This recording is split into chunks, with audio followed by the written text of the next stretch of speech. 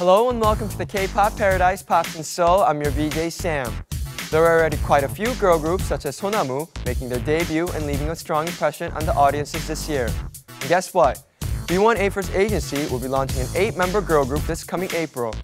B1A4's younger sister group is already drawing a lot of attention and their debut is met with high anticipation.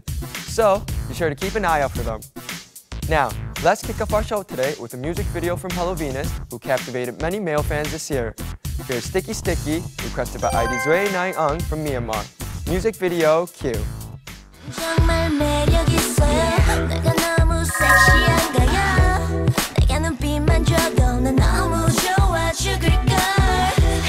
눈을 뗄 수 없어요. 내 바라보는 너의 뜨거운 눈길에 나도 맘이 달려와. 두 손 꼭 잡고 콧노래를 부르며 사랑을 속삭여요.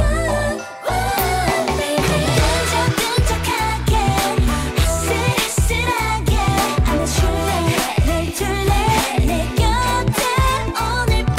끈적끈적하게 짜릿짜릿하게 다가올래 넌 술래 날 잡아봐요.